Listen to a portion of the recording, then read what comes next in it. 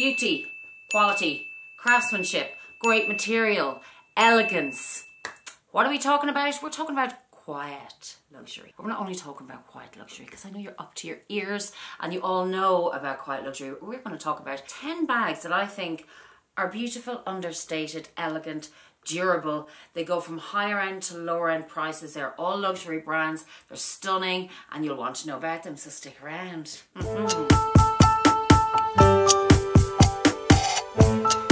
Hello my beauties, how are we today? Today, yes, we're going to give you 10 beautiful brands that, you know, are more understated than those flashy logos we're all used to seeing over the last couple of years. Before we start all that, I want to say a big shout out to Just Carl. Hi Carl, mwah, big hi to you. And fragrance of today, talking about understatement and low key. Would you look at the size of this little bottle? And yes, it's timeless. You know, so it's very apt for this video. It is Eau de Merveilles Bleu by Hermes. Now, I was given this, wait till I just get it open there, as a little sample. It is beautiful. It is like a marine, woody, aquatic, aromatic, and there's patchouli in there. Oh, it is fresh. Yes, that's what I would say about that. You're going to feel like you just stepped out of the ocean and somebody spritzed you. Wouldn't that be nice? What an image. Lovely. So yes, today I've seen this quiet luxury go around quite a bit. I said I'm not going to start telling my beautiful audience what quiet luxury is. I know you all know what quiet luxury is. So I said my take on it would be to give you 10 brands, 10 luxury bags that I think are amazing. They're timeless. The craftsmanship, most of them are handmade. They are premium materials, just stunning, no logos, they're not flashy. They're very much saying, I know I'm timeless, I know I'm elegant, I don't need to splash it all over the place. And actually I also like my privacy, so I don't want to draw attention to myself. You know, there's a lot of crime out there, there's a lot of stuff going on, I want to keep it under the radar. And when does quiet luxury happen? This comes around in times of recession as well, and in times of uncertainty, which we're very much in at the moment. And so people like to be a little bit more subdued, the mood of the kind of world at the moment. So as I said, they're timeless pieces, elegantly crafted. I thought I would bring out a few eye candies today. These are my timeless, elegant, no logos, understated that I have in my collection at the moment. And maybe I'll get a few more, maybe I won't, maybe I'll relax because I've been very bold lately. Calm down, girls! So I am just going to go ahead and talk about these expertly crafted, high quality, underrated, elegant, sophisticated brands and bags. This whole thing of if you know, you know. But you know the thing of if you know, you know. Because if you know, you know, which I didn't, I actually had to Google. But the thing is that they're all quiet, they're all understated. Now they're all over social media, so now everybody knows. So they're not that quiet, not that understated because of TikTok and all the rest of it. I wanted to go ahead and talk about my top 10 picks of your quiet luxury, sophisticated elegance and timeless. Beautiful bags. Number 10, and I know I've talked about this a little bit before, is Delvaux.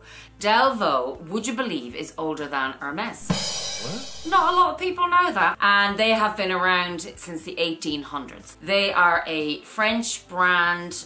They were born kind of in Brussels, but their bags are kind of French made. They get their leathers from Italy also. The brand is around since 1829. It is very understated. There's absolutely no logos on this bag. It is very much about the craftsmanship, how it's made, the style, the design, the low-keyness of it all. And this bag is, and this is why it's at number 10, because it's very expensive. But I mean, you know, case in point, this bag is 5,900 sterling. You can buy it online, which is nice because you can't do that with all brands. The craftsmanship is amazing. The Delvaux bag is worn by none other than the royal family in Belgium. So it has very high status, and in the triangle of luxury brands you have accessible, you have luxury, and then you have literally the elite the Supreme on the very top. And these Supreme brands would be Hermes, Chanel and Delvaux. They would be the highest of the high. They're not that accessible. They're not that easy to get. And Delvaux are known for their exotics. They offer amazing exotics and they have really, really modernized their kind of brand with offering lots of different colors. Now, I'll link a few bags down below if you're in the mood for shopping. The next, number 9, is Velextra. I have also talked about this brand before. I think this brand is beautiful. This brand is Italian, and again, it is very understated. These top handles, the ISIDE collection is what I love. Again, they're timeless, they're elegant, it's the durability. If you have that mindset of not going with the trends, but curating a wardrobe of timeless elegance, capsule wardrobe, you'll have these pieces forever. You have the basic pieces of your wardrobe in, and by the way, I never usually wear black. I decided to wear black today. Timeless, elegant, and it's never going to go out of fashion. So I just think these Velextra, they have them in beautiful baby blues. They're even the logo, as in there is no logo, but on the front, the clasp is very, very minimal. They hand make all their bags, again, making sure, you know, the craftsmanship is what they go for. And these brands are all about brand image, the product details, and just keeping their brand exclusive, you know, and prestige when it comes to this level of branding. And if you know, you know. Number 3 is Hermes. The 2 bags I've picked from Hermes are, of course, the number 1, and I have it myself in the Vert Criquet, is the Picotin. And I just love this bag. Talk about understated elegance. Like, before social media, not a lot of people knew about this bag. I certainly didn't. And even still, we all know, because we're watching YouTube videos in the, you know, we're in the audience, and, you know, we're chatting about it, and we're learning and educating ourselves and educating each other and all the rest of it. But not a lot of people would know about the Picotin. It is a beautiful, elegant, well-crafted, handmade, and just the feeling of the material on this bag alone is just stunning. And she's not going to break the bank as far as the other 2 we all know and talk about. The other one I wanted to pick, even though I have my Eveline, which is of course more understated, and even more so again if you want to wear it the proper way around, which is this side, so that you don't have any H logos and you can wear it towards your body. And again, the quality, the craftsmanship, I hope to have this for the rest of my life, basically. I really cannot see myself selling this bag or selling my Picotin. There's a few bags I cannot see myself selling. I know I've sold a lot lately, but these are bags I want forever and ever. And some people have said about the strap that because it's canvas that it will bobble. It probably will, but sure, we'll deal with that when it comes. And I've been using this, oh my God, people have been asking me every day. I know I only have it, I don't know what, a week, but I've been using it every day. Can you see my little pieces in here? My Chanel O case, my card holder, and my phone, which is just there. And those 3 items, because you can carry everything in here. And I have a little insert ordered for her, because I just want to keep the suede on the inside in top shape. Beauty. I am absolutely loving that bag. The bag I wanted to talk to, though, apart from the Picotin 18, is the Garden Party. The Garden Party, to me, again, Hermes is a real grower. I wasn't really a fan of the Garden Party, but the more I look at it, and it's all again about the quality and the craftsmanship, I'm telling you, it's like once you get into the game, it's hard, because you do know that the quality is there, and it's just a step above the rest. I know everybody can't afford it, but the Garden Party is more affordable. It has feet on the end. If you want it as a work bag, as a travel bag, instead of, you know, something like the Louis Vuitton Neverfull, which is up there now in expensive wise, price wise, and it doesn't have any logos on it. Get your little bag organizer for it and off you go. It's a beautiful, beautiful looking bag, but very understated. Again, very minimal, very elegant, very sophisticated, and very well made. Number 7, we are going to go with none other than Missy Moo over here. Some people, this is a love-hate bag. I'm loving it. Look at it with black. I think I'd wear it with black. I'd wear it with white. I'd wear it with like a cerise pink, or you know, that kind of beautiful pink, fuchsia pink. I would wear it with probably blues. Blue and green goes nice together sometimes. But Bottega is the epitome of understated.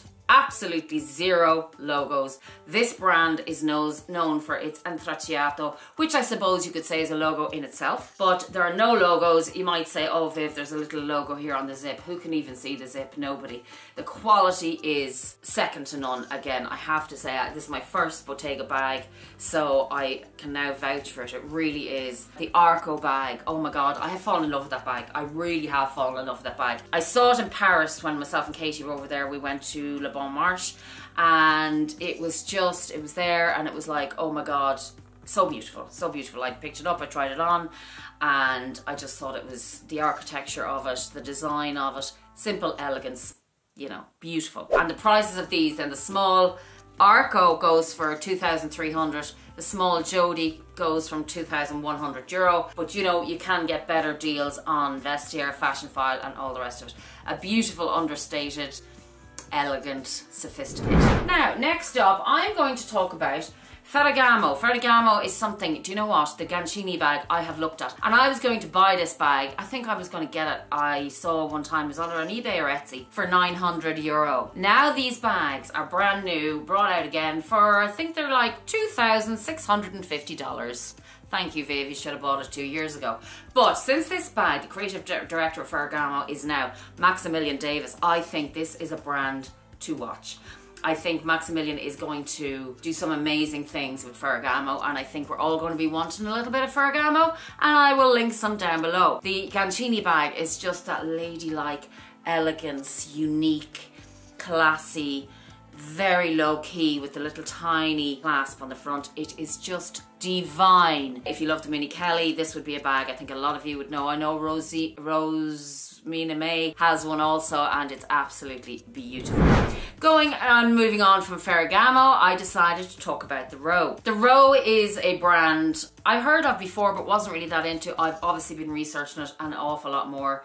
It's getting very, very popular, along with Kate, by the way. Also, I wanted to mention Kate. They have beautiful, beautiful, I mean the cardigans we all know about, but they also have some nice bags now, and a lot of people are starting to buy those bags. So I will link some down below. And the Loewe then is that understated workhorse of a bag, particularly the Half Moon bag that has just come out.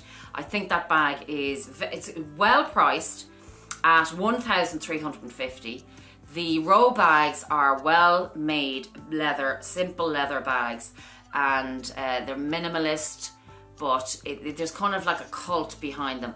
People wear them, like there's like, well, not a lot of people know what this bag is, but we know what it is. Beautiful, beautiful bags, just well made. If you want a really, really good leather bag, it's going to be timeless and elegant, and you'll have it for years. The Loewe is definitely one to watch and one to look out for. The next one is, and I don't have one of these, but I've been looking at this brand for a long time. Let me know if any of you have it, because I really think it's beautiful. Now there's another brand that people have been given that I wouldn't accept, and I just don't like it, which is Senreve, sorry Senreve. But Pollen Numero 9, particularly this bag here, is just gorgeous. It's Parisian, it's well made, it is well priced, and it's handcrafted. The price of this bag is $470, obviously depending on what size you get it in. I think the way it drapes, it's made of that beautiful, I think it's calfskin as well. As I said, it's timeless, it's stylish, it has a top handle, it's just beautiful, and I think it is definitely a brand. It's doing really well at the moment, and I think it's going to continue to do brilliantly. Number 3. Well, I couldn't, you know, talk about this video or talk about understated, timeless, well-structured architecture, beautiful leather without talking about Loewe. Come on, Loewe is beautiful. I had the medium limited edition tan color Loewe bag, the puzzle bag. Mine had the whip stitching on it, that's the limited edition, and it was just too big for me, so I sold it to one of my subscribers who absolutely loves it. I still hope you're loving it when you see this video. Beauty of a bag, and mine happened to have the gold hardware on it. She was so beautiful, and feet on the end. She was just too big for me. As you can see, all my bags now, and this bag I did have in my vlog sale, but it didn't sell, and that doesn't bother me because I'm looking at it now and I love the slouch. It's kind of like the Loewe, and I can wear it couple of times in summer, but it's understated. Most of my bags are quite small, and as I said, the Loewe in the medium was too big, so we might have to do something about that, because I like Loewe a lot. So I suppose the puzzle bag is very well known now. So there's 2 bags that I think are very understated in Loewe. The flamenco pouch, which Maggie Chu has. I love it. It's a beautiful bag. She has it in the gorgeous, gorgeous green. And that bag is about 1,900 euro. And then there's a hammock bag. The hammock bag actually reminds me a little bit of the Hermes Lindy, because it has the straps, the shoulder straps that you attach and you can carry it, and it sits in on your body. And that bag comes in at 2,300 euro.